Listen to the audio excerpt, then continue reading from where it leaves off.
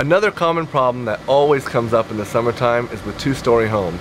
In a two-story home, the upstairs is always hotter than the downstairs. And if you have a two-story home, you know what I'm talking about. Simply changing out your HVAC equipment for new equipment is not going to solve that issue. Issues with the airflow, and that's something that we can address on an in-home audit.